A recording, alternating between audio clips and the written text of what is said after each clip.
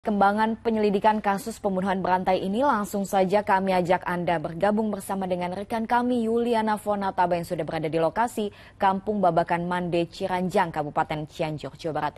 Yuli, selamat pagi. Adakah informasi terkini dari TKP?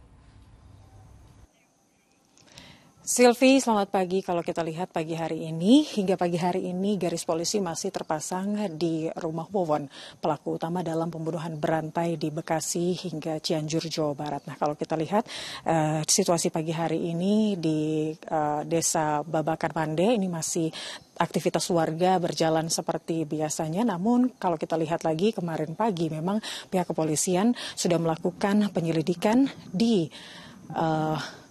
3 rumah yang terdapat lubang yang dimana 8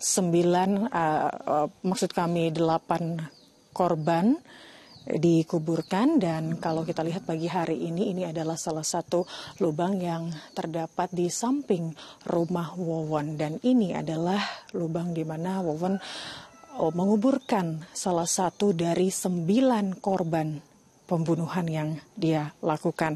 Dan kalau kita lihat kembali memang dari kasus yang sudah berjalan ini dari Bekasi hingga ke Cianjur, Jawa Barat, ini ada 3 pelaku utama yaitu Wowon, Duloh, dan Solihun. Dan hingga saat ini menurut informasi yang disampaikan oleh Kapolda Metro Jaya Fadil Imran, di Bekasi ada 3 jenazah yaitu Ai Maimunah usia 40 tahun, kemudian kedua anaknya yang berjenis kelamin laki-laki, anak keduanya yaitu anak perempuan yang bernama M. Rizwandi, dan juga Ridwan Abdul yaitu anak laki-lakinya yaitu 3. Jadi memang berjumlah 3 jenazah di Bekasi. Kemudian kalau kita setelah penyelidikan dikembangkan, ditemukan lagi 4 jenazah di Cianjur, Jawa Barat, di 3 lubang yang berbeda, di 3 rumah yang berbeda. Ini adalah salah satu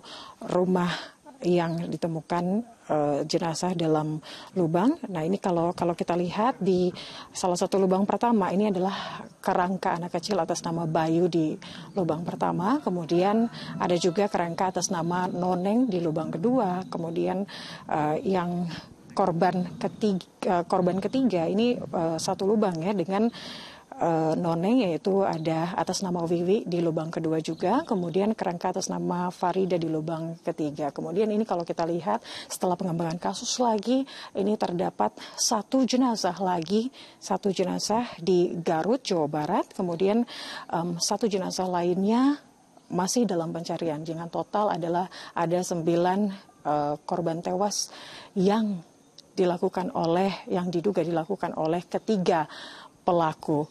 Dan kalau kita lihat pagi hari ini memang aktivitas warga masih seperti biasa. Kami masih menunggu informasi lanjutan apakah akan ada penyelidikan lanjutan terkait dengan kasus pembunuhan berencana atau pembunuhan berantai di Bekasi, Cianjur, Jawa Barat. Silvi. Baik, terima kasih Yuliana Fonataba melaporkan langsung dari Cianjur, Jawa Barat. Dan informasi